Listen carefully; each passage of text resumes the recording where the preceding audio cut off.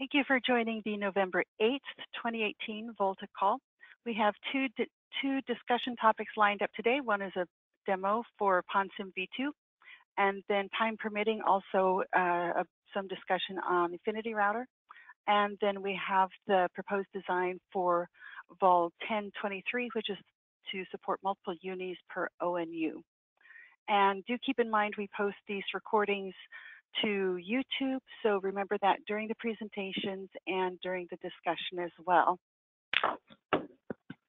And with that, I do show about 2 minutes off after the hour, so I'll go ahead, Ken, and give you presentation right. Okay. A minute here.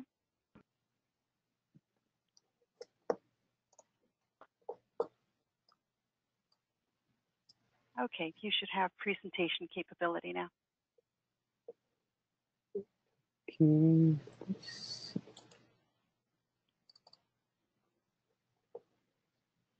So can everyone see my screen? Yes. Okay. So I'm just going to make it a little bit bigger here. Okay. So this, what I'm going to present, I'm just going to go to the next slide quickly. So basically, I'm just going to have a brief recall of the VOLTHA core and adapter interaction. Just one slide of that. I'm going to do the demo after, followed by a code walkthrough. The aim of that code walkthrough is really to highlight areas that adapter developers will need to pay specific attentions when developing their adapters. So let's go quickly to the core adapter interface, as we discussed a while back. As we know, like all the adapters now will need to be in container for VOLTHA 2.0 container, and they will need to talk to the core via the Kafka messaging bus. So in this diagram, the Kafka messaging bus is in yellow, and you can see, like in the core, there's a bunch of classes, different classes there. Pretty much the core, in order to talk to an adapter, talk to the adapter proxy, which send it to the Kafka messaging proxy, and then that goes to the messaging bus, and the reverse happen onto the adapter. So the adapter, to receive requests from the core, needs to implement the adapter request facade, and I'm going to go over that during the code walkthrough. And every time the adapter needs to talk to the core, they need to go through the core proxy. And you make a request to core proxy, and that the reverse happen into the core, where the core implement the core request handler. So this is really the overview of the interaction between the core and the adapters. In terms of the demo, this is the setup of the demo. I'm going to do it all local on my Mac. I'm going to use the CLI. Actually, the CLI, it's nicer looking from my IDE, so I'm going to run it from my IDE directly instead of from the container. It's going to talk to the read-write core. This is all in Golang. I will have the Kafka adapter and cluster messaging bus together. Like recall that before we were talking about having a separate Kafka adapter bus, one for messaging between the core and the adapters, and a separate cluster messaging bus. This is to talk to the external world. So for this demo, I'm just putting both of them together. It doesn't matter. And what also we have the PONSIM OLT adapter, which is containerized. PONSIM OLT adapter containerized, and also the OLT would be talking to the PONSIM v2 OLT, which talk to the PONSIM v2 ONU. So this is the setup of that demo. Any questions so far? Okay, so let me start the demo.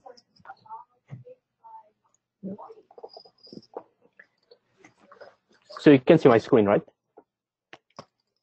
Yes. Make it big. Okay, good. So I'm going to start a bunch of containers, and I'm going to have my cheat sheet here. So You can see at this time there's no containers running. So what I'm going to do, I'm going to start first Kafka. And this will start both Kafka and Zookeeper. It's up and running.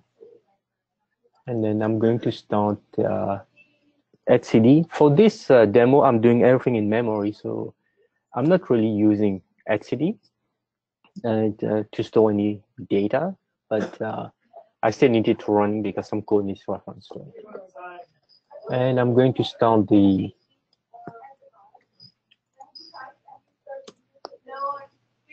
VOLTHA core. And if you see the VOLTHA core, I'm going to show the log of the VOLTHA core here. You can see it's up and running. That's when it started. It's up and running. And at the same time, I'm going to start the OLT,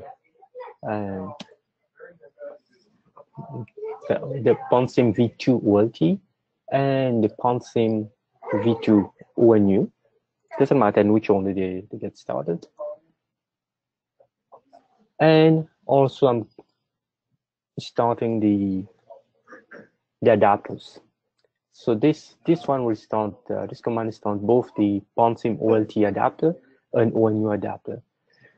If you look on the logs on the right side here, the moment I started the adapters, you have received those two messages.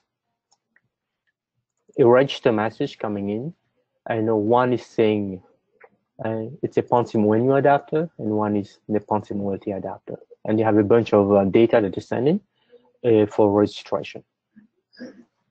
So now the two of them are talking. Basically what happened, they have registered topics that both of them can listen to.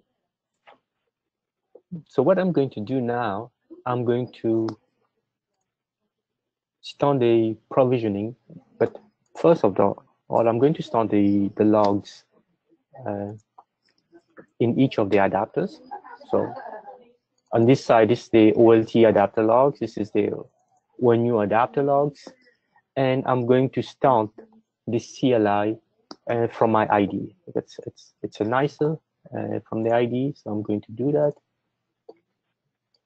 So in order for me to, one more thing, in order for me to provision the OLT, the PONSIM v2 OLT, I need to know its IP address.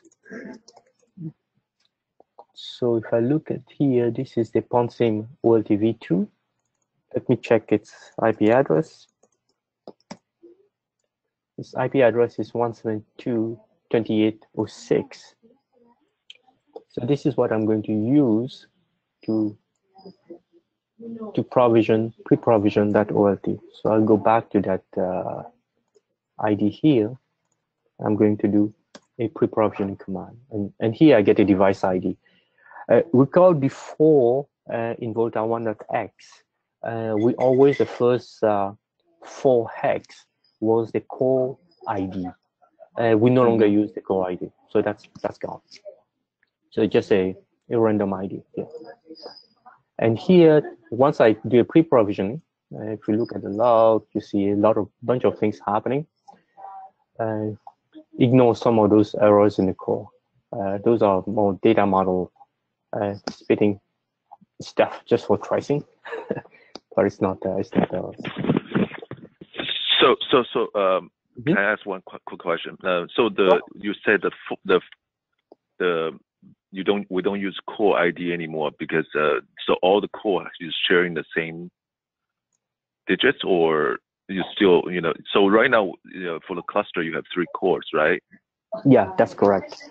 But in the new way of doing things, all the clusters, what they're going to do, they're going to show, you will have the cluster data, and each of those cores will be taking ownership of part of that data. We'll be looking at part of that data. And in fact, you will have 2 cores looking at the same set of data. This is for HA. Okay. So the device ID doesn't matter which core. Yeah, it doesn't matter. Like, for example, change. it doesn't change. So if you have a core that goes down, and the request goes to another core, the other core will look at that ID and says, oh, I don't have that ID in memory. Let me load it from the KV store to load that device in the KV store and proceed with that request. Okay, and this is new in 2.0. Even 1.5 doesn't have this, right? Yeah, in 1.x we needed to have the core ID. Core ID, yeah. So if for example a core goes down, we were restarting another core, and that new core was taking all the ownership of all those other devices starting with that specific core ID. It got assigned everything that ever the previous core was doing. Take that one. Now it's okay. The granularity. It's more at the device level.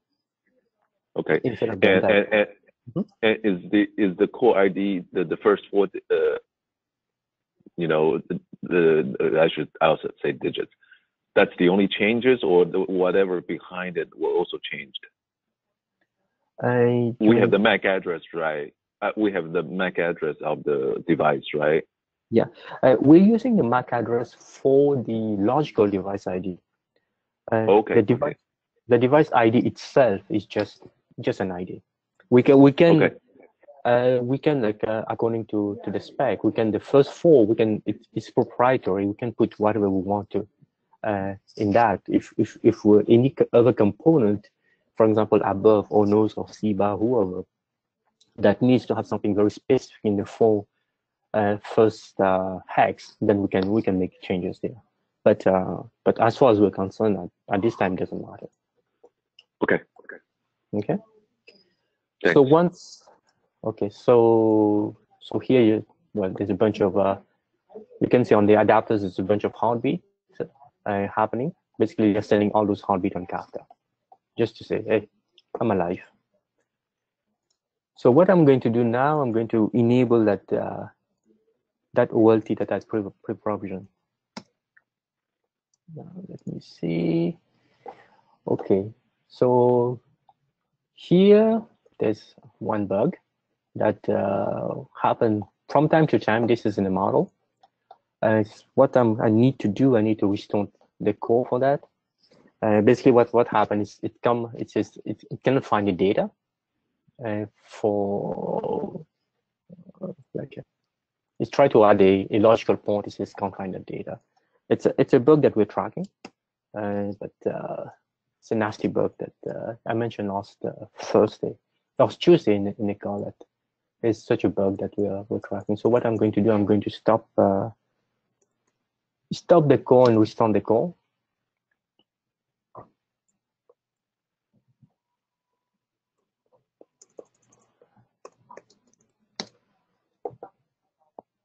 And usually a restart clears.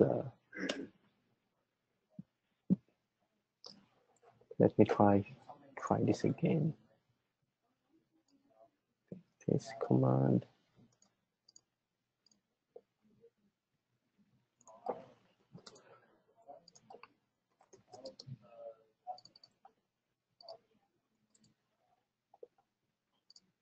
Okay, now it's okay.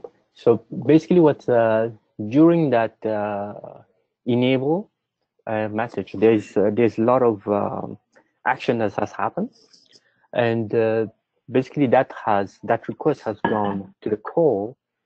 The core have taken that and have created an adopt device on the OLT adapter. So it send that over Kafka. The OLT adapter adopt that device and also send back a bunch of ONU messages, ONU devices that is detected. Then the core take those requests, child device detected, and start to do adopt onto using the ONU adapters. So there's a lot of things that has happened during that time. But one of the things also that happened, we also have created the logical device ID. Before, each adapters were responsible for creating the logical device ID and the logical port. Now all these are created inside the core. So if we look at the logical device, let's look at the devices first. So here we have the Ponsim OL2 device and ONU device, and they're all enable, active, reachable. Those are simulated device. They are always in good state. If we look at the logical device here, we'll see that, let me see. Let's see the ports on this one. You can see here we have 2 ports on that logical device. We have the NNI port and the UNI port. The NNI port is before we're always having a digital. We're saying like 2, for example. I put an NNI port -2 here. The reason I did that is in the core currently we can support at least the infrastructures in place to support multiple NNIs and multiple UNIs. The one place that changes will still need to be done to have full support of that will be in flow decomposition.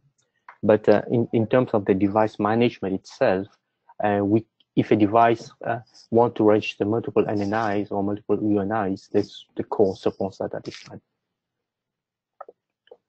One thing I want to show, once devices are registered, one thing that they do, they also send metrics onto the Kafka bus.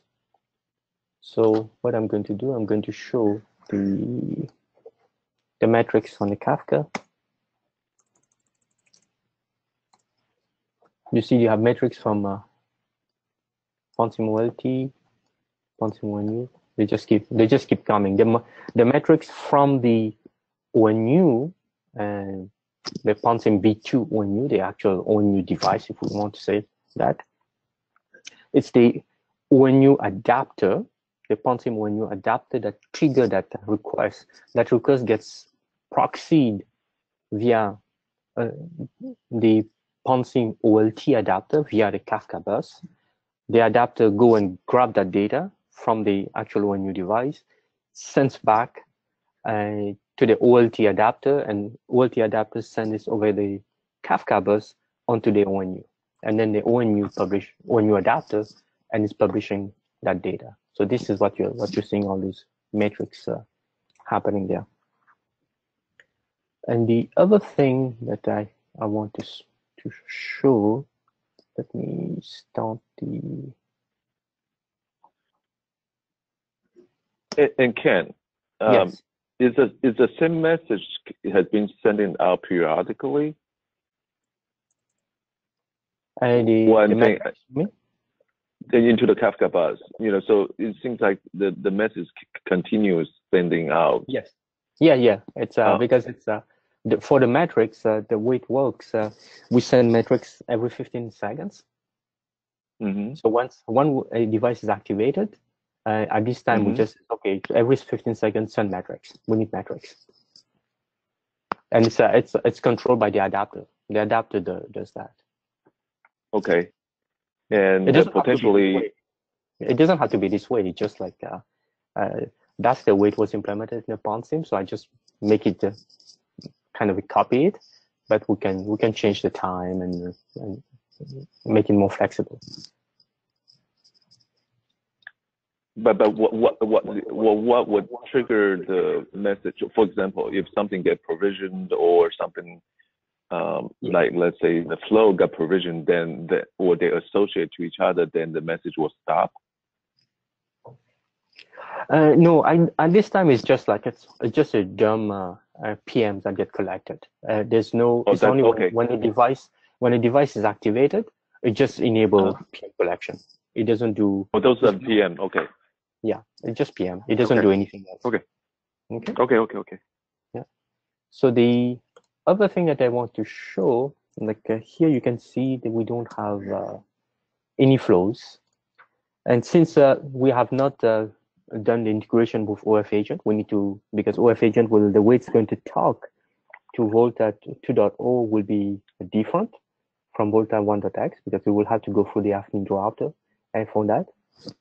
So it's a work in progress. We have not done that. So So I'm going to initiate flows from the CLI, because in the CLI we can just send flows like EAPOL flows and all those DHCP flows down. So I'm going to send some flows down. Let me send the EAPOL, and when I send the EAPOL flows, you can see that it's, let me see, you can see on here, you can see on the ONU itself, it's already received the update flows. So basically what has happened by me initiating this install EAPOL flows, we have sent that to the logical device. The logical device have initiated decomposition of that flow into flows for the OLT and ONU. Those got sent to each adapters, and each adapters send that to the device. The OLT send it directly to the OLT, but the ONU send it via the Kafka bus to the OLT, and the OLT send it out. So I'm going to just send a few of them, and after that I'm going to show the flows itself. I'm going to send DHCP. I send some just control bound, and I send some a bunch of sample flows, which cover a bunch of different scenarios. You can see here all those flows are being sent, and if you look at the, I come out of here, I go to the logical device.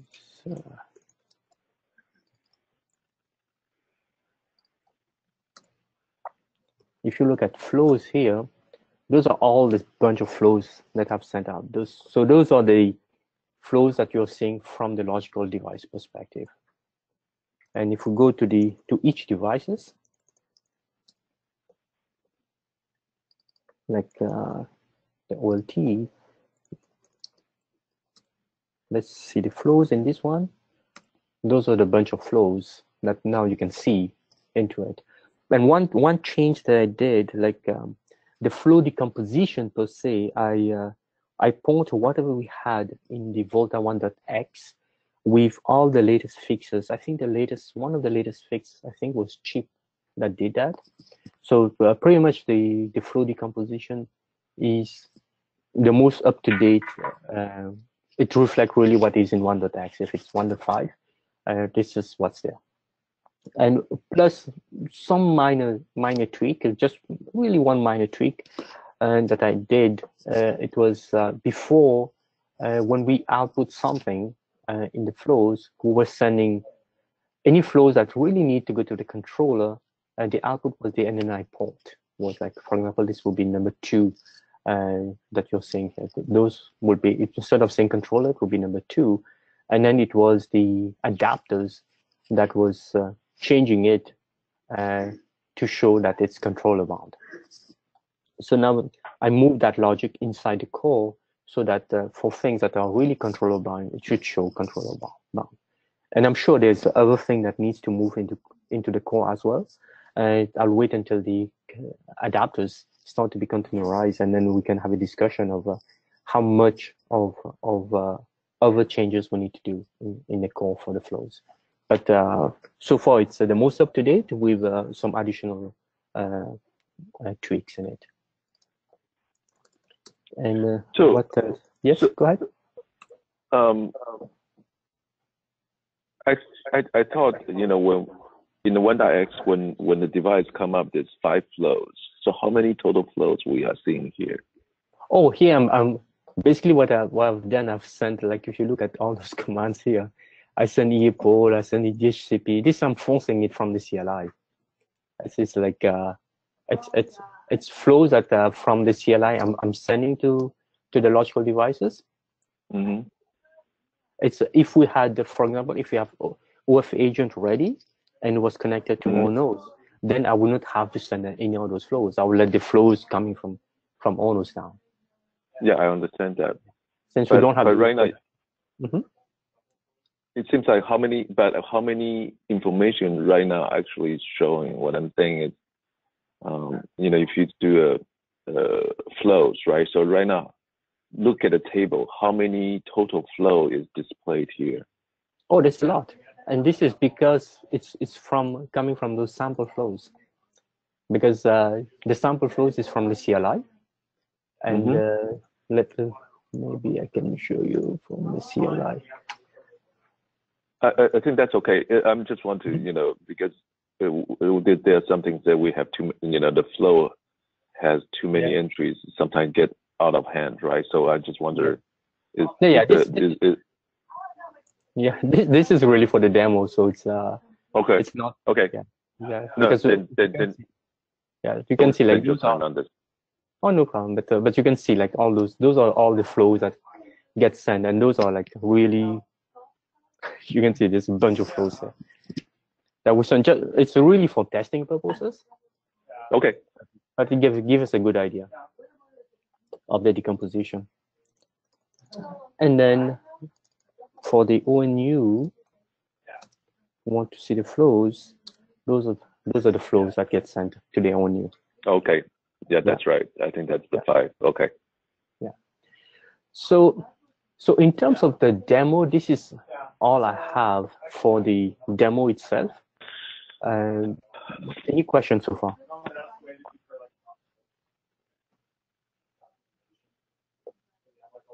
No? So in that case, I will do a code walkthrough. The code walkthrough is really to highlight elements that I think will be useful for adaptive developers. So let me. Hey Ken, hi, Arun here. Oh, hi Arun. Hey, so actually I wanted to know about the code walkthrough that you're just doing. So will it be beneficial for the containerization of the adapters effort? Oh, absolutely. That's Okay. the whole point. Yeah. And one more thing, all the Dockers that you have shown us on in the demo. So I just wanted to know, I mean, is there any portion of that particular demo which we can use in a final product, or some other parts which we can use for demo of other adapters when they are containerized? Oh, well, there's part of it that you will need you'll be able to, and there will be part that will be your own containers, right? Let me show you. Maybe you can. Maybe it would be better that I go through a code walkthrough. You ask your question during that time, and that maybe will clarify things a little bit better for you. And if not, you can ask your questions, additional question after. How about that? Yeah, sure. Okay. So this is the VOLTHA Go repo, and I'm showing it from my ID. It's much easier to see. So inside the VOLTHA Go repo, it's everything in Go, except there is one directory called Python. In a directory called Python, you will see everything that has to do with Python. Really, it's a VOLTHA 1.x, some of the items from VOLTHA 1.x. So what do you have? We have the adapters. We have the CLI, it's still in Python. And anything common that is using, Docker, those are the Docker files. We have OF agent. This is a work in progress. We have KPIs, and then we have some protos. Those protos we got them from the main protos here. So this is the main proto file, and you can see here we don't have any of the expons. All the expons are gone here. And what else you have? You have the virtual environments, the requirements. So this is really mimicking a little bit what we had in VOLTHA 1.x in order to work with 2.0. So there's changes. I have those here because those are required changes to work with the core. So if I look into under the adapters, what you have anything that is common. Like Frame.io, the KV store. This is a client that we have to talk to either etcd or console, and preferably etcd. We decided on etcd. So it's allowed for any one of them. And also what you have the Kafka that any adapters will be able to use to talk to the Kafka proxy. So you have the proxy and any relevant classes there. And and also you have the AI adapter and the interface. So this is what you have. And then you will have each adapters. For example, here I have the PONSIM OLT adapter and have the PONSIM ONU adapter. And also what you have, I put a README file there that you could use, like whatever I did in this demo, you can go and run this in your environment. And you have like how to build the containers, how to set up the environment in order to run the adapters, how to run the PONSIM adapter, how to provision the device. And in this case, also, I put like, if you want to send flows, what you need to do. So it's this, Aaron, you can use that as part of to try out and to have an idea of how the whole thing works. Okay, just one more request. Is it possible while you are going through the code, if you can just demarcate also while going through the directories that this is the common part, so this will go into all the adapters and this is adapter specific thing. Yeah. If that, yeah, sure. Yeah, I mean that will be a helpful information for containerization purpose. Okay, so for sure. So basically, like anything that you see in common here, and the Kafka, those are really common to all adapters. And if there's anything that as we are progressing, we find there are something more, other things that are common, like maybe OMCI, then they can also move out. It's really we can all decide like how we are, because this is all this directory structure was based freely on PONSIM. So when we have the other adapters in place, maybe there are things that we need to add or remove or move around. So we also have the I adapter. Sorry, you had a question? Please continue. Okay. So I adapter, the interface, what you have the I adapter interface. Basically, I adapter, this is what an adapter needs to implement. This is the interface that they need to implement. And here I put a bunch of you have the southbound interface. This is into the core. This is what the core needs to implement. So the adapter will be able to call any of those methods into the core. And I think that's pretty much it in terms of interfaces. And the I adapter has remained almost the same as what it used to be, except before we have the adapter agent. Now, instead of having an adapter agent, we have a core proxy. So before we were using the adapter agent to change data into the core, now we call the core proxy to do that. And the rest of it is pretty much the same thing. And let me go over the containerization part of it. So to containerize the PONSIM OLT and ONU, it's fairly straightforward. So basically, what you will need, you will need to have a main, and again, this is all in Python. Like if anyone can create an adapter in any language that you want, as long as you follow the interfaces that we showed here, and this interface. As long as you follow those interfaces, you can write an adapter in any languages that you want. So and this is the case that I'm showing you. It's all Python. So here you build your main, and your main is pretty much similar to what you will see in the Volta 1.x in the main. So basically, you have a bunch of arguments that you want to pass in. And at this time, I put a lot of arguments. I'm not so sure whether we need all of those, but it's really dependent on each adapters. But a lot of them will be pretty much like just a copy. For example, like here you can see that there's a Kafka adapter and the Kafka cluster. So basically, like eventually what we want is any conversation between the adapters and the core goes over the Kafka adapter bus, and any messaging from the adapter to the rest of the world goes on the Kafka cluster. This would be, for example, metrics, alarms, and all those things will go on a different cluster, and the Kafka adapters really, the whole goal is to talk to the core. So in the containerization, so you have a bunch of arguments that you fill up there. So everything is like almost the same.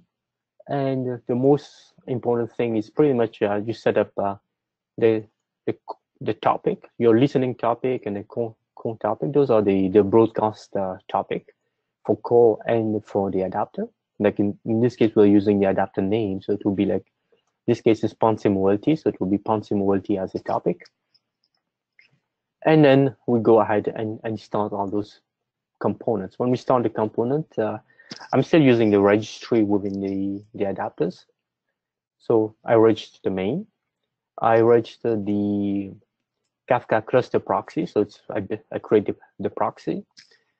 I create a core proxy. A core proxy, this is talk to the core. I create an adapter proxy. This is adapter proxies to talk to another adapter via the Kafka bus. And then I create the adapter. Like in this case, it's a Ponsim OLT adapter. I create that adapter.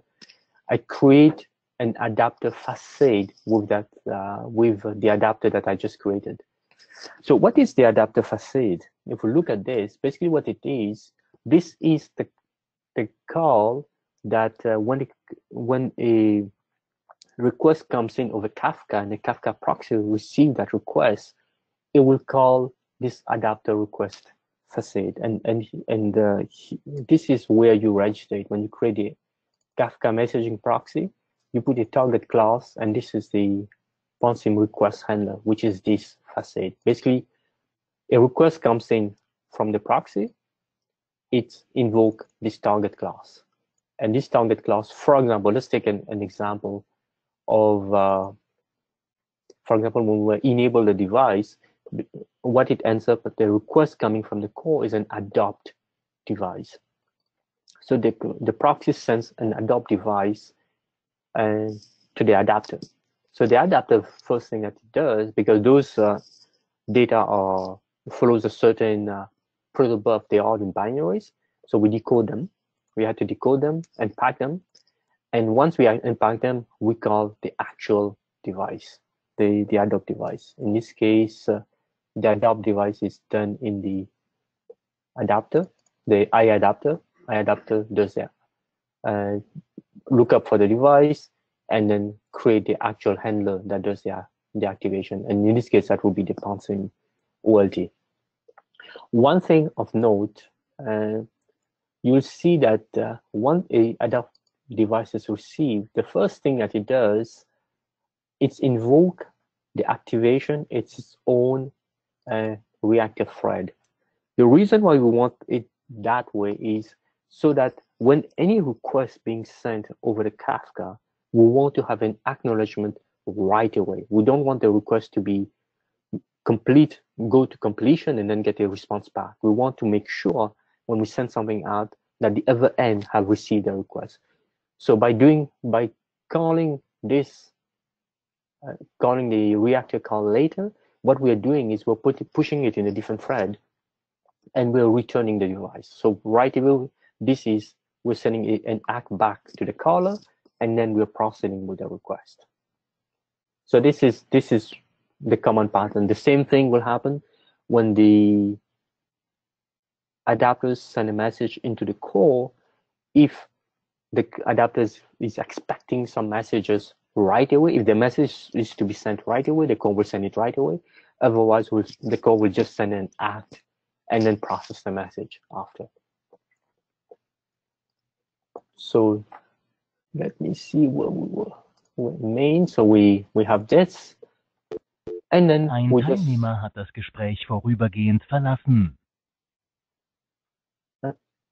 Sorry? Okay, I guess it was a different call. So once all this is done, then you register with core. Register with core, pretty much what it means is you send in the adapter descriptor and their devices that it supports. That's pretty much it in terms of registration that it does. Once that is done, you're good to go. So it's there's not much, as you can see, there's not much to containerize there. Once you have the main there, and this will be a pattern I'm pretty sure most adapters can follow. Once you have that, the bulk of the work is really done in the adapter per se. Like in this case, what we have the PONSIM OLT handler, and it's the same thing that we had before. So before, like if I open before, when we have the PONSIM OLT as an adapter, when everything was in the core, you had this code here. So this code is still there. There's not a lot of differences to it. The only thing of note, a few things of note, is first, there's no more expand, so all those expand related stuff are gone. And also, if you take the case of an activate device, like let me go through the activate the way it was before and now, because this is the main difference here. So this is the older code. When you were doing activate before, there was a bunch of action that you were doing, like you were changing the device, updating the device, creating the PM metrics. All those actions you still need to do them, like creating your port. That's okay. But one thing that the adapter was doing was creating the logical device, and also it was creating the logical port. And then we're sending that into the core. Now, if you look at the activate, we do a bunch of things like changes into changing the device, and now we call the proxy to update the device. And remember, we always need to do a yield here because this is going outside the core, so it's better to outside the container. It's better to yield for that action. We do everything the same. We're creating those NNI port, the internal port. We're calling the core. We're telling the core that yeah, we have created this NNI port. We have created this UNI port on device, and then we change the device state. So just by doing this, the core will be triggered, but after we change the state, to create the logical device and the NNI, the logical ports on that device. And here this is similar to the old code in the sense of at the end of the activation, we says, oh, we discovered a bunch of child devices. We send it to the core, which says child device detected, and we are sending that message back, and then that will get the core to activate all those ONUs. As part of the creation of the logical device, the core needs to have more information on each device that we are being activating. For example, for an OLT, it needs to know the switch capability of it. So there's a special message that comes back where the core asks for that. And this is really like the way I make it. It's very close to what the PONSIM requires. But if there is a request for other adapters, we need to augment this. Then we need to do so. So this is really based on the limited use case of PONSIM. And also when we create the port inside the core, we need to have some more information about that port. For example, the current speed, max speed. So those are information that only the adapters knows. So we invoke this method on that UNI ports.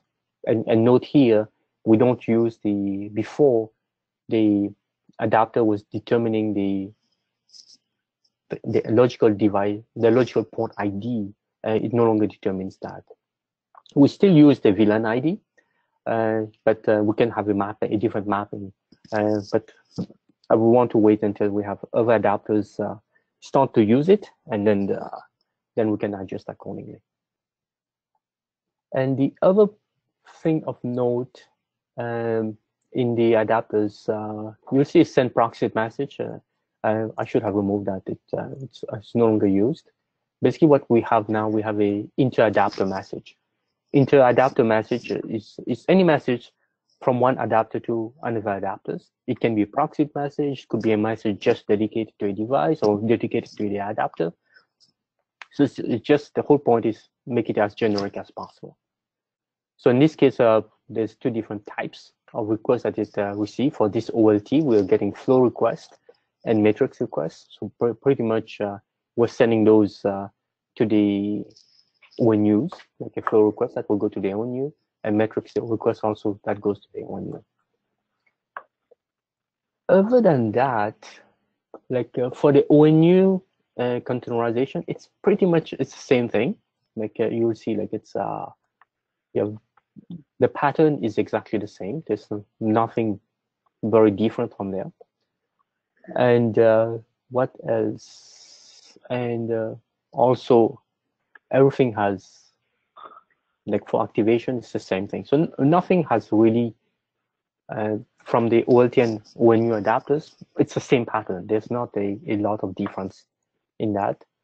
And here's a case, here's a scenario when it, for example, when we are updating the flow table on an ONU adapter, the ONU use the inter-adapter message to send the flow to the OLT. Eventually that goes to the device. So to do that, it uses this method, and it waits for the results. And one thing, just to as a reminder, the yield, the first yield here, the first request of inter-adapter message, we're sending that, and the first one we get an acknowledgement back that the adapter has received it. So the first yield wait for the acknowledgement, and then we wait for the result.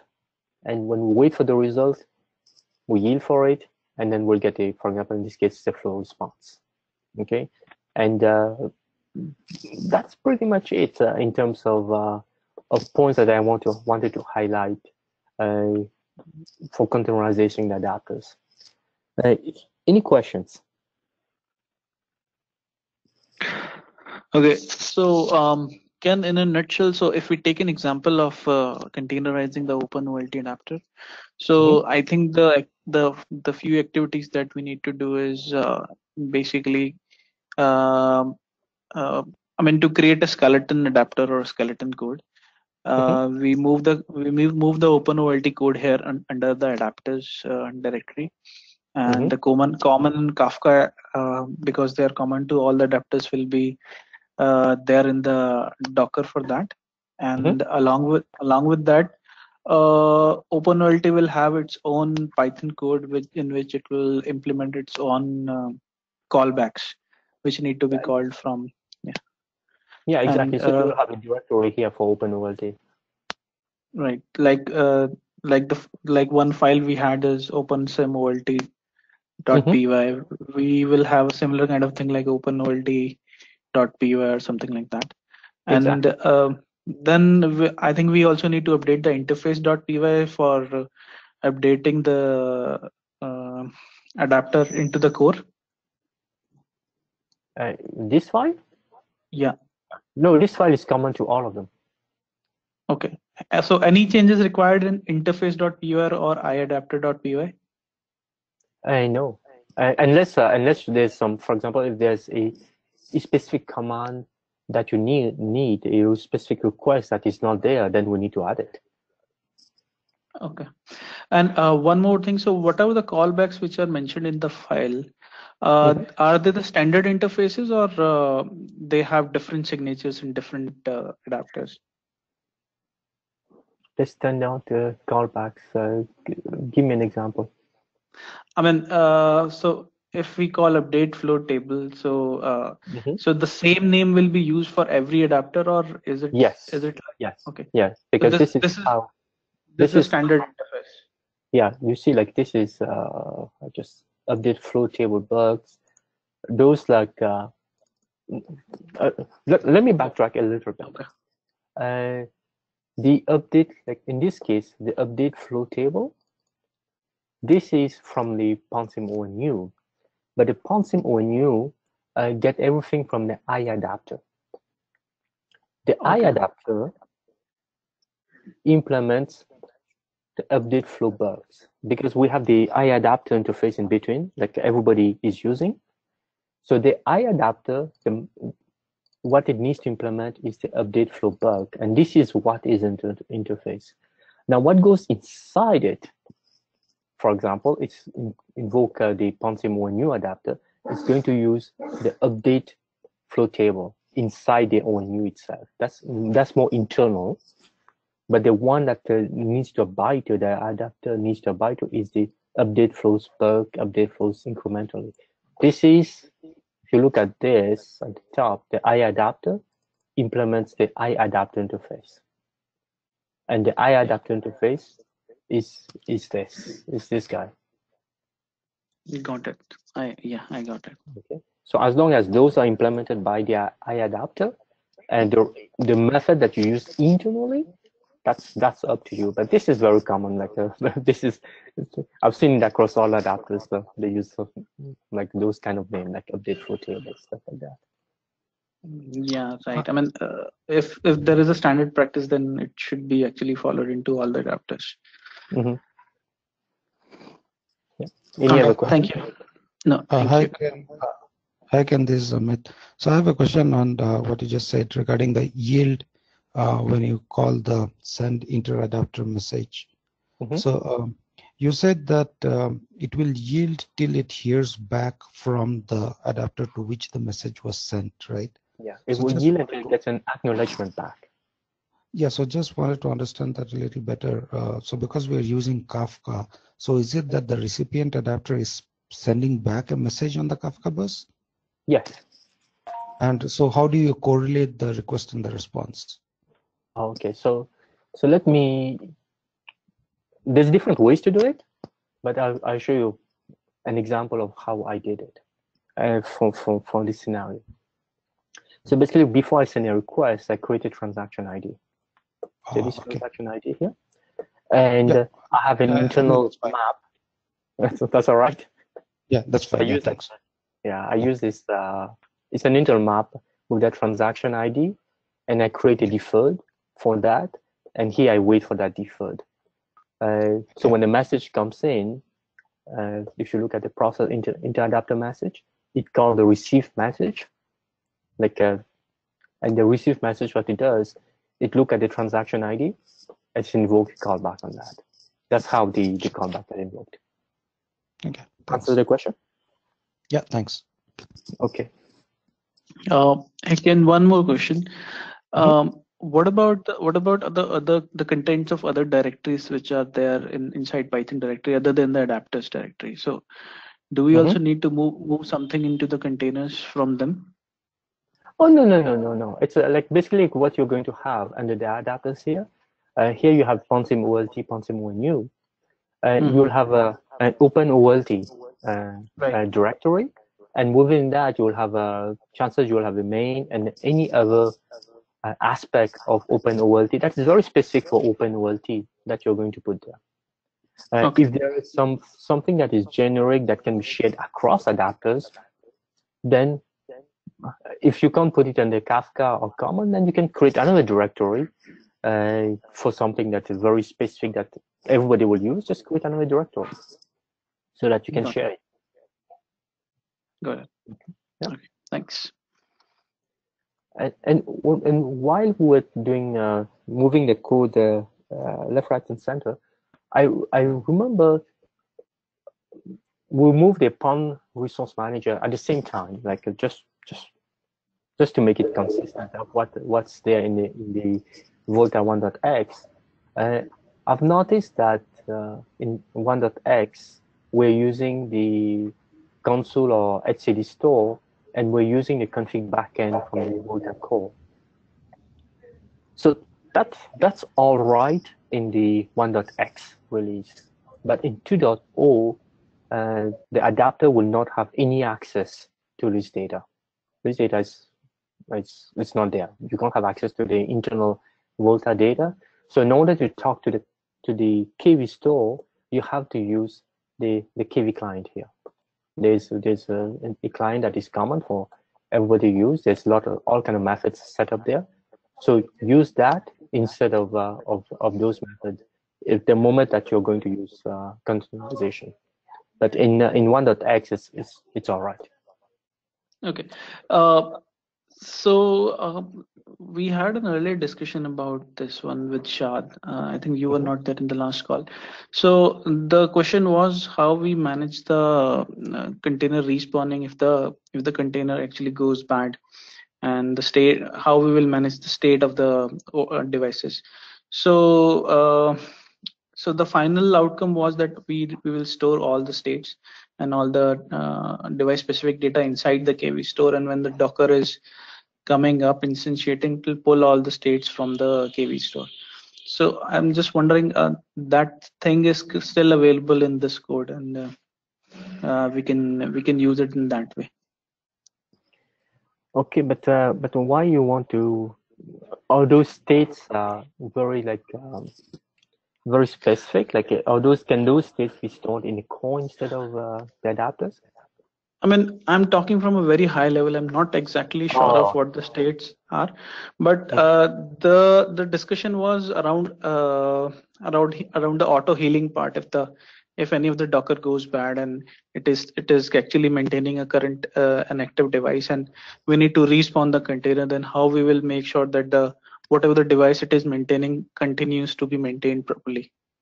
So for that, whatever the information which is required need to be stored inside the KV store, and then the adapter will pull the information from there.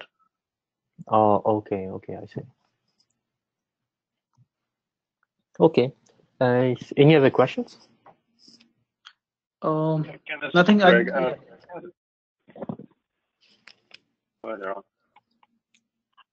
Hello. Yeah, I mean, just wanted to know. I mean, for this particular use case, we have the interfaces available in the KV client right now, or we need to create some code.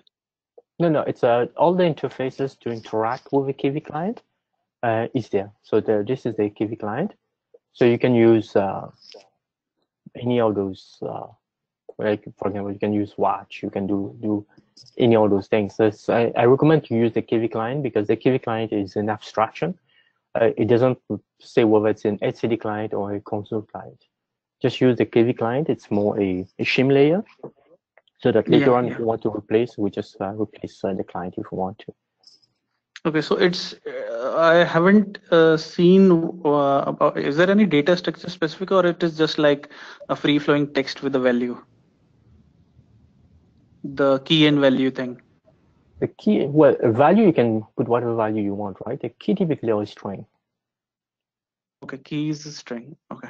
Yeah. All right. Thanks. Any other questions? Ken, on the general repository, is that a public repository yet, or is it private? No, it's public. This is this VOLTHA Go is public. It's under, if you go under Gary and you search project VOLTHA Go, you'll see it. Okay, thanks. Yeah, I just wanted to. We also post a link to that's the same link we posted on the wiki front page, right? Yes, that's correct. And I think Craig has a question, right? Yeah, you earlier, Ken, had talked about creating ports and logical ports from the adapter. And I thought I heard you mention that the logical port ID was assigned by the core. It seems to be different than from 1.x. Could you elaborate on that again about who is responsible for creating the logical port IDs? The logical port ID is created by the core. However, at this time, we're following the same pattern that we did in 1.x, in the sense of, in 1.x, the adapter was setting the logical port ID, was creating the logical port ID and setting the ID to be the VLAN ID. So in the core, at this time, we are creating the logical device ID, logical port, and the ID as well. But but we're also using the VLAN ID at the same time. If we want to change that to have a different ID, then we can do so in the core as well. We just need to have a mapping between the VLAN ID and the actual ID of the logical port. Yeah, I probably want to talk to you about that offline a little bit. The open OLT adapter kind of depends on a specific encoding of the logical port number. So yeah, we need to make sure we can coordinate on that. Oh, for sure. Oh, absolutely. Because like I said, most of what I did here was based on the PONSIM OLTs and ONUs. So once there's other adapters in place, once we have more use cases, then we can definitely have a better way of handling this. At least enough use cases to handle it. Yeah, because OpenOLT does some things a little differently than PONSIM. So exactly. Yeah, for sure. It's PONSIM is just a simulated OLT and ONU. Yeah.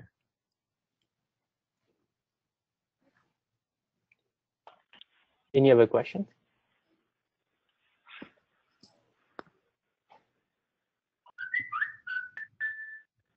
Okay, so Ken, thank you. Yeah. Oh, sorry. Yeah, I'm done.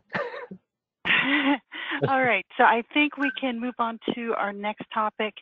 So Ken and Sergio, I think the add to the agenda for the Affinity router, that will need to hold to the end to make sure we have time, because we've got Craig's topic to go over next. So if we need to schedule the Affinity router for a different time, we can add that in Tuesday if that works for you guys, but we'll see how things go for the next discussion. Okay, I don't want to have to rush. So if we've got 10 minutes left, I'm not going to try and rush through it. So we'll got just it. Okay. move it to Tuesday. If there's 20 minutes left, we're good. If there's less than that, I think we'll move it to Tuesday. I think we'll probably need to move it to Tuesday. So let me go ahead. Craig, are you ready for me to give you presentation rights? Sure. Okay.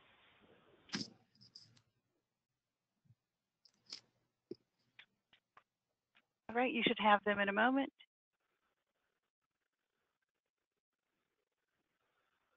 Can you see? Yes. Okay, so yeah, I have been assigned to look at adding support for multiple unis on a single ONU. And the community asked to put together a little bit of analysis of what would go into that. For the most part, this has kind of been a hunt and destroy type of mission. It's kind of littered around lots of different places in the system. So I kind of I'm going to go through some of the bullet items that we've found. And again, if there are probably some areas that have concern that have been missed, and definitely welcome the feedback from the subject matter experts in the different areas. A little bit of this would be covering existing designs. There's high amounts of correlation with what's being worked on with the tech profiles. Kind of describe a little bit about what's going on there. But for the most part, the issues at hand have to do with the identification and addressing of the UNIs. A lot of the system seems to have addressed UNIs by ONUs and ONUs as UNIs kind of interchangeably. So there's quite a bit of work to kind of littered around to kind of separate that identification.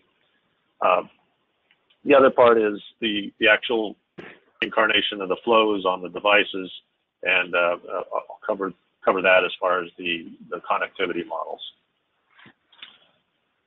So starting from the bottom up in the MIB discovery of UNIs, this already exists in the MIB upload that is implemented in 1.x.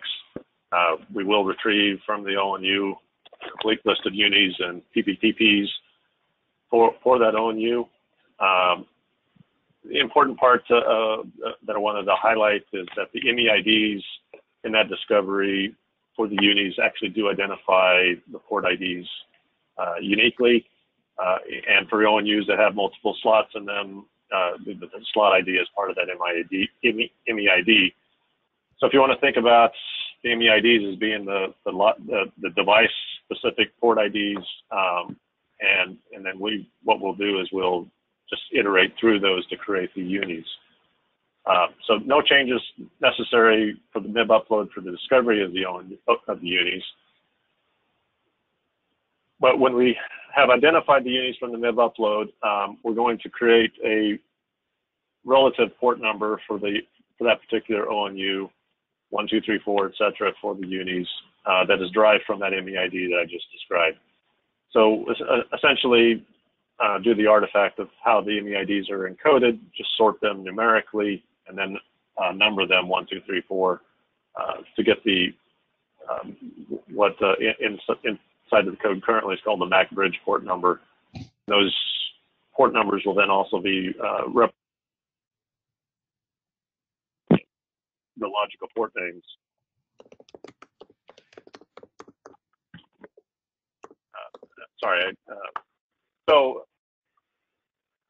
Yeah, that's for the ONU relative port numbers. On the device port numbers, the port number that's represented in VOLTHA, we will continue to use the ID of a uni port number, but that port number is an encoding, and currently there's a bit encoding that's being used that is 16 bits.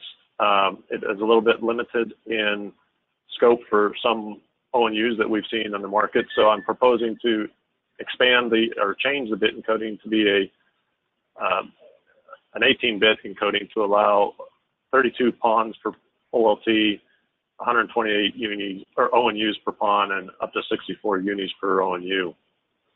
Currently, the encoding only allows 16 pawns and 4 UNIs per ONU. So again, this encoding of the device port number actually bleeds over into what becomes the logical port number, and that's why I was asking Ken that previous question about logical port numbers. So that port number would ultimately be represented in the OpenFlow controller as the port number for the UNI. So the OpenOLT uses this 6 mapping to be able to identify the device and the MEs coming back downstream when we get a flow coming back from the controller. The port name that we're going to propose that's represented in the OpenFlow controller as a logical port name presently is only the serial number of the ONU. And of course, if there's more than one port on the ONU, we have to uniquely identify those from a name perspective. And the proposal on here is that we'll just tack on a suffix of a -x to the serial number to represent the device-specific port number that was calculated earlier. Craig, in the case of, yeah. Oh, sorry to interrupt. I've heard discussions of 48 port OLTs, so just a consideration for that for the 5-bit pawn ID. You may want to reconsider that. I'm not 32. Yep, I can definitely increase that to 6 bits. I mean, it doesn't seem as realistic, but you know, I have heard discussions of those type designs. So for GPON. Great, thanks for the feedback. I can include that. As long as nobody in the community has concerns about going over 16 bits of what the current encoding is. Yeah. And confirm that there's a GPON OLT in more than just planning, which is expected to come out in a couple of months, just 64 PON ports. And I would consider everything that is not at least 4 times as large as right now available as somewhat limited for a future-proof solution. But just my opinion. Sorry. So are you suggesting that 64 is too small or 64 adequate?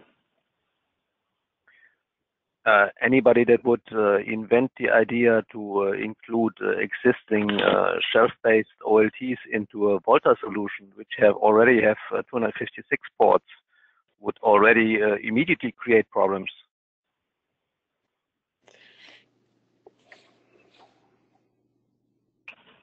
I don't have an issue of increasing the bit width of the pawn ID to 256 or 512. Yeah, for future proofing, it's probably a good consideration. Why are you limiting to 18 bits or 19 or whatever that is? Why not just make it a 32-bit number? No particular reason. The actually the upper 2 bits have been reserved for N and I identification, Okay. and internal PON identification. But so we won't be able to get all 32 bits. But I think we can do 29 or 30 bits. Okay. I would probably just take advantage of the full size.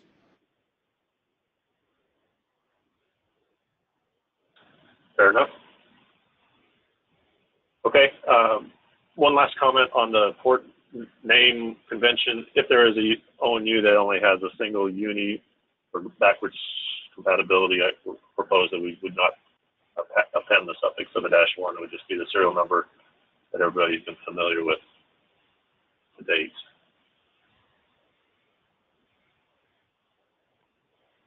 So during port discovery, we do the MIB upload. After the MIB upload is completed, the OMCI will declare a MIB sync. At that point in time, the current code goes through and creates the UNI ports and adds them as logical ports. That process will still be the same, with the exception that we will now iterate through all the discovered UNIs rather than just creating a single. So no logical change there, just a quantity change. One thing that will be different, though, is after the initial sync is completed, when we create those logical ports, we will not be providing any default flows on no initial MIB download for flows and bridge elements to the ONU. There's been a lot of discussion about what that default flow looks like in the magic VLAN 4091, etc. At this point, during the startup, all that we will do is control the UNI state, and we will defer flow creation until the ONOS sends us the initial flows based upon the configuration.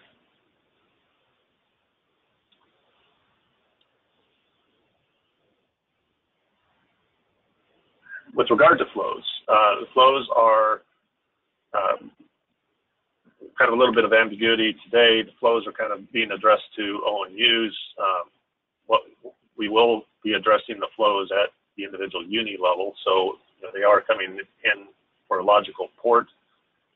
So there are 2 different ports on the same ONU. They'd be treated as 2 different flows with 2 different logical ports coming into VOLTHA.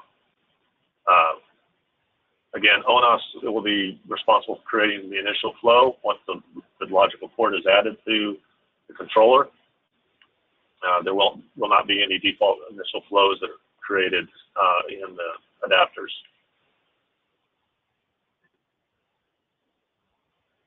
So one of the things that the tech profile work has been working on is when the flows come in from the adapter or from the controller, the tech profile is processed based upon the table ID of the flows that are included, and that's the information that's processed is used to calculate the number of gem ports, TCONs, and internal flow IDs that are being allocated for that particular flow, and that information is stored in the tech profile instance. That's kind of outside the scope of the work that we're doing here for multiple UNIs, but that's kind of what it's doing today. The problem with the current implementation is that it is storing the results based upon an ONU ID. So we're going to propose making this minor change that the tech profile instance is actually storing to the full UNI name with a - port number suffix, so that we can have the gem ports allocated for each individual UNI separately stored as different tech profiles in the KV store. Things that are put in there, of course, like I said, are the TCON details, the gem port information, and bandwidth profiles and so forth. So no real change there from what the tech profile work is being done, other than the fact that we are dependent on that tech profile work being completed. Once the tech profile is stored into the instance is stored into the KV store, the ONU adapter is alerted to that. There's been a lot of heavy discussion about how it gets alerted. I'm going to defer that discussion to the tech profile work, but assume that the ONU adapter is notified that there is a tech profile instance in the KV store.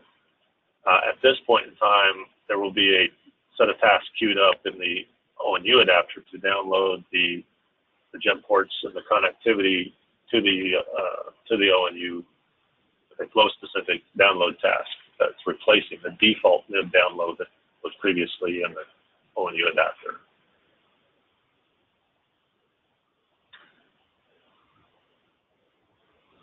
On a little bit different fronts, so when the tech profile is being processed to allocate gem IDs and TCON alloc IDs, that work is using the resource manager, and the resource manager has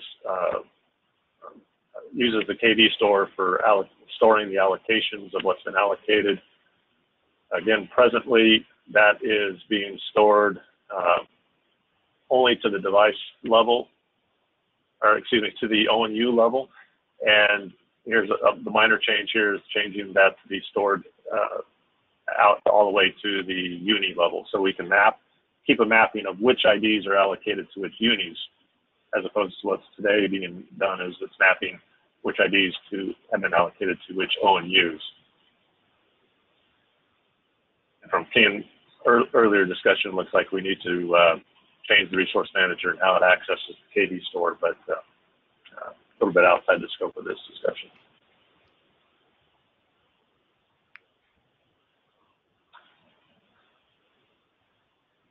Similar concepts that I just mentioned on the previous slide, that we're storing the instance information in the KV store addressed all the way to the particular UNI rather than the ONU.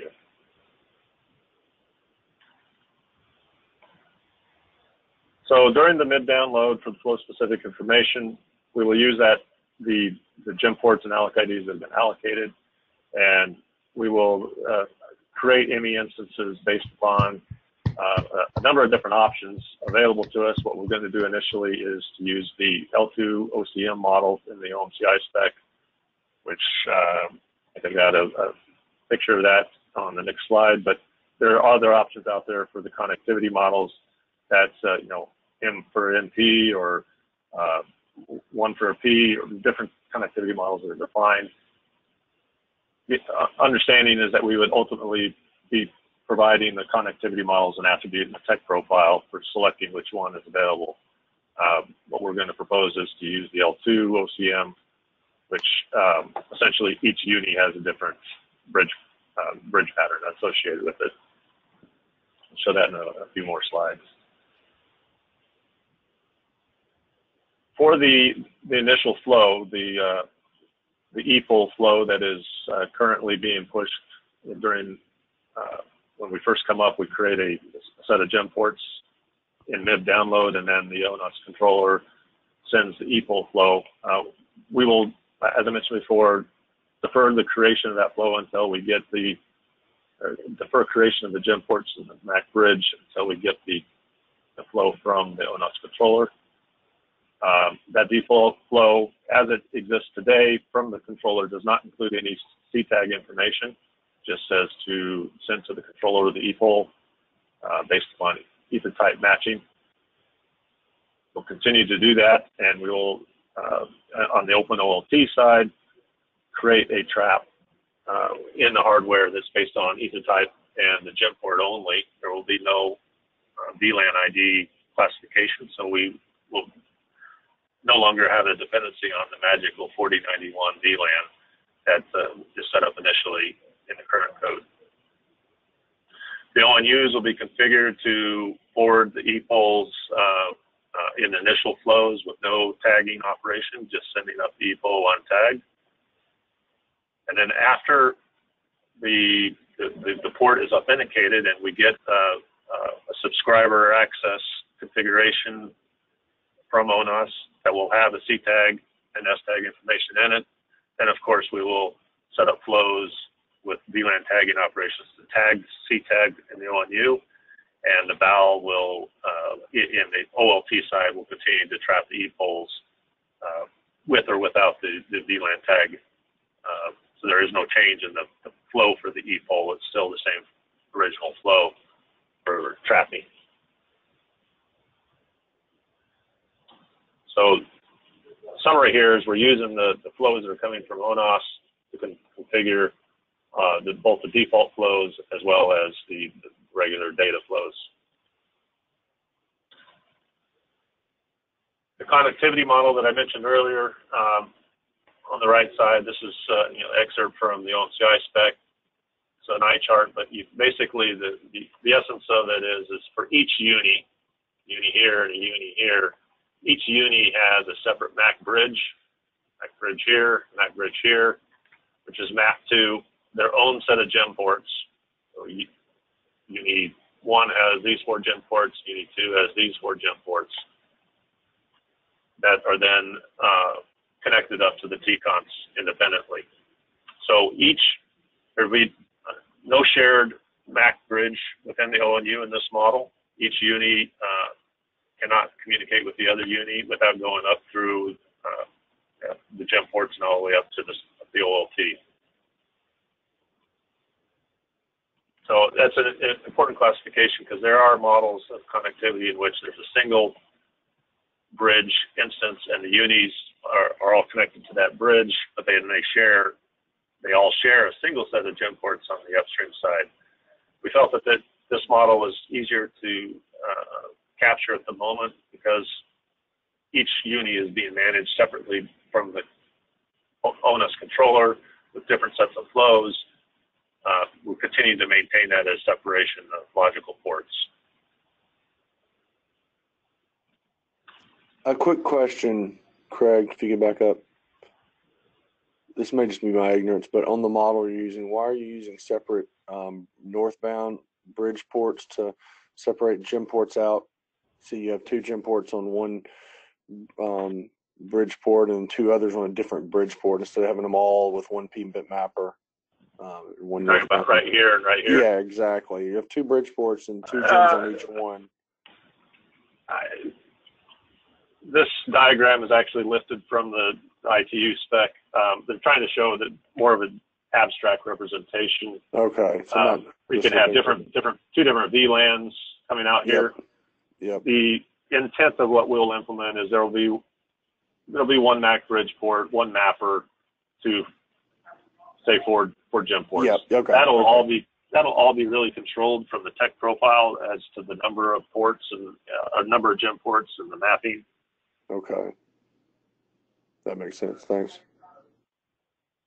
The important part of what we're going to do is we'll just replicate that per uni, but the actual mapping of number of bridge ports is the work of what the tech profile is doing.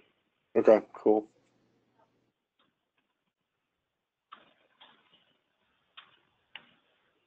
On another front, handling packet in, controller bound packets that are being trapped.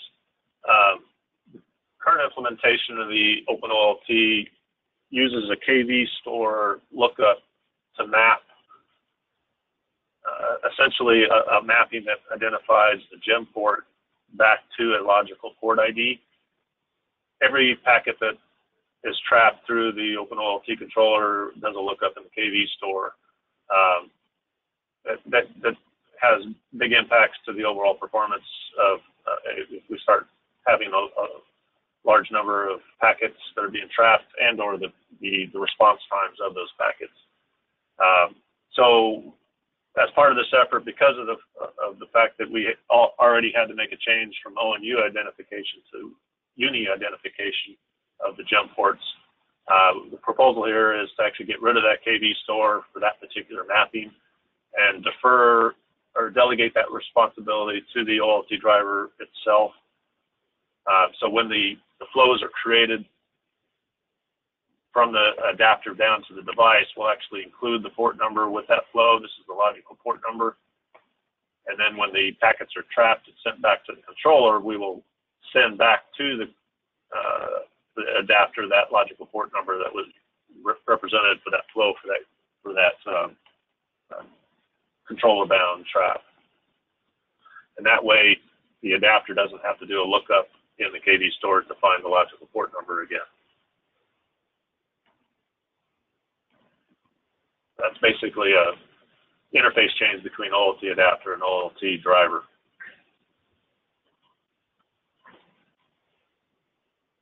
Back at the ONA side and the configuration of services in SADIS, currently SADIS has a lookup key that's based upon the serial number of the UNI. The UNI is identified as a serial number of the ONU, so kind of as a mixture of being ONU specific versus UNI specific. What we're going to propose is to continue to be able to support that from a SADIS perspective, that the subscriber record could still be a single serial number record to reflect all the UNIs that are on that ONU. But in addition to that, a simple extension that the SADIS record could be a complete UNI identification, which is serial number dash port number. So what we're proposing is that in the ONS application, the OLT application, and the AAA application, that when we go to look up the SADIS record, we'll first look up by the specific UNI with the dash port number extension. If the record doesn't exist, we'll fall back to looking up just on the serial number to find the record that may already exist. Thought process here is that that would fit in with the current workflows that are being used that are configuring the SADIS records as at the ONU level rather than at the UNI level. Open for discussion if that seems necessary or not, but that was the proposal on the table. Hi, this is Amit. So as far as I understand, SADIS looks up based on the logical port name. And Yes. because as you already mentioned that you're going to be changing the logical port name to have the hyphen, the MacBridge port number, right? So if that is provisioned the same way in the SADIS database, so that should work transparently. Correct. So if we use the complete name, there's no change at all. The proposal is to continue to support Northbend interfaces, which may be pushing SADIS records that only have serial number. I don't know if that's a requirement or not, but if the current CELA implementation is configuring a ONU by serial number, not by a UNI by a port number. So the idea here is we'd first look up on the complete name. If the complete name didn't match, then we would divide up that name to the serial number only, look it up again. If there's no concern over supporting the existing configuration of serial number only, then we can remove that requirement of implementation. Yeah, we could check with the way it is getting used. Most probably, it should not need a change, is what my understanding is.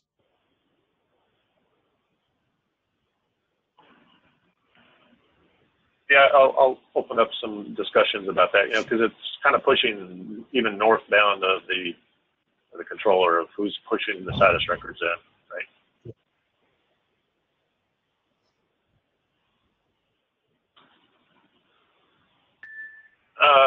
On the OLT side itself, on the device, some internal details. Each flow that's going to different UNIs will have a different set of queues and schedulers within the OLT in the devices. They will all have different TCONs and DBA schedulers for the upstream.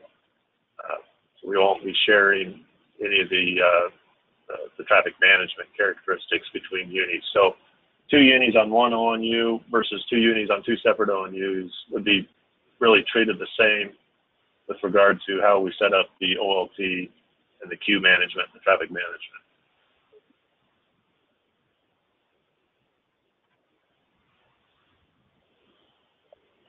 Also took an option to kind of lay this all out in some sequence diagrams.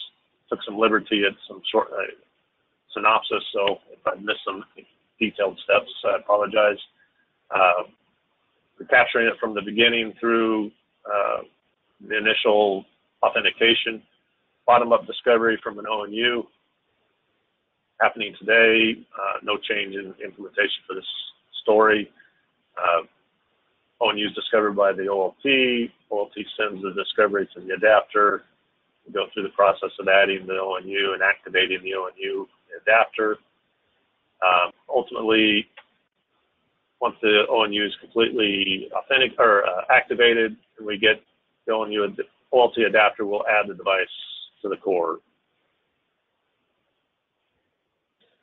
That will create and adopt the ONU adapter device, which triggers the MIB upload via proxy through the OLT to load up the MIB from the ONU.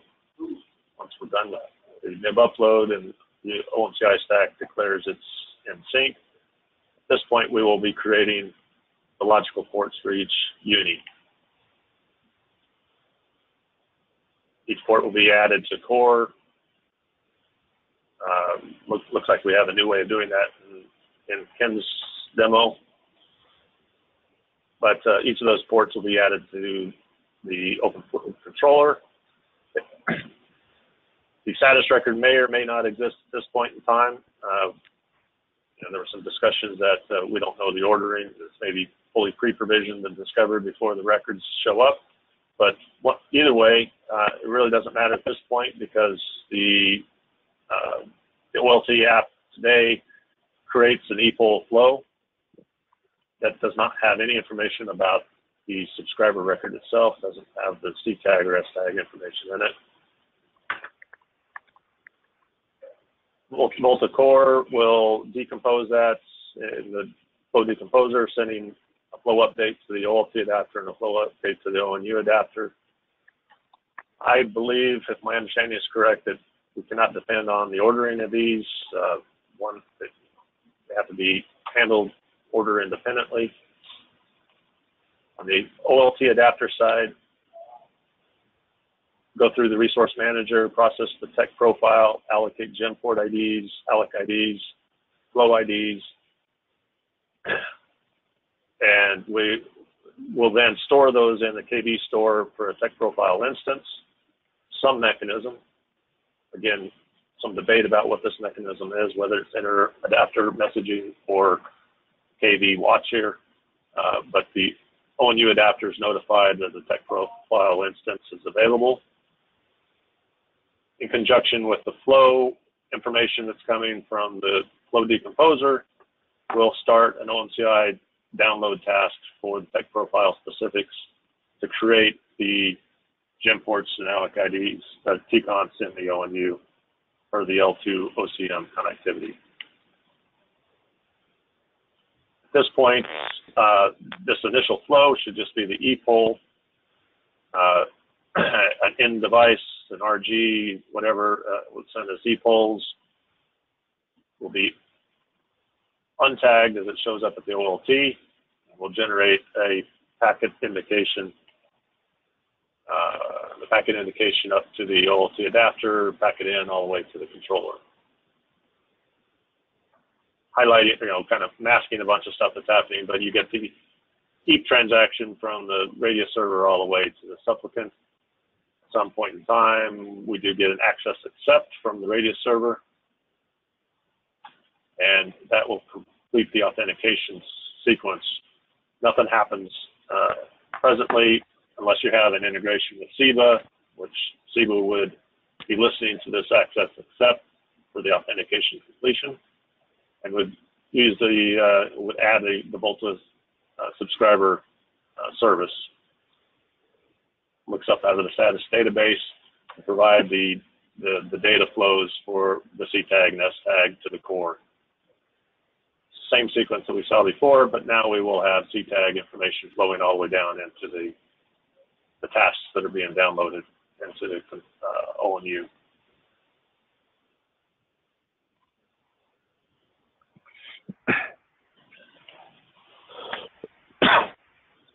And I believe that's all that I have for today. If there's any thoughts or discussions or concerns.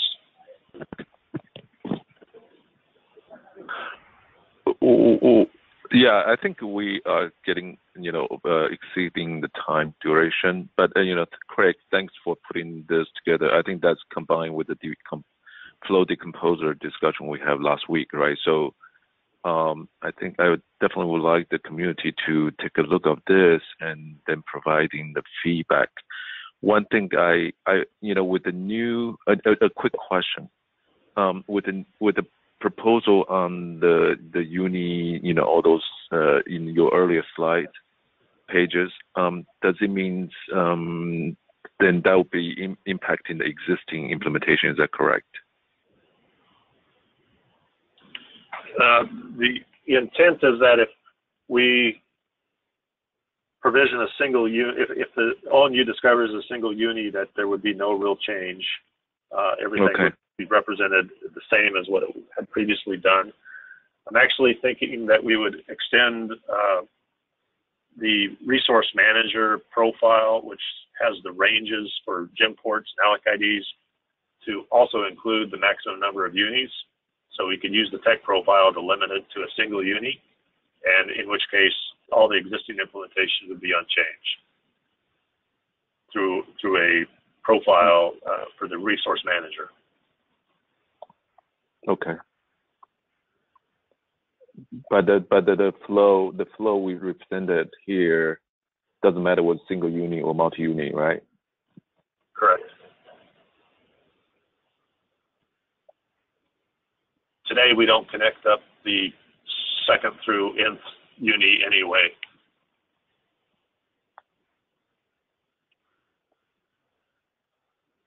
Okay. Julie, I think I really thanks Craig and Ken for the presentation today. I think today's meeting, it has a lot of information in there. So I really would like people to take a look at these proposals. I think some service providers are multi-uni ONU is required. So I think we definitely need to take a good look at these. But I think if I encourage people to ask questions on the VOLTHA discuss. And I don't know whether Arun is still on, and then you also wanting to have a separate call to discuss the open OLT containerization. I believe Arun dropped. Okay. Then okay. I think these are important issues we need to address. But so Julie, back to you. Yes, Sean, I will arrange another meeting for the open OLT containerization. Okay, thanks. All right, I'll go ahead and take presentation rights back really quickly for the wrap up here. Well, I will try to. Give me 1 second.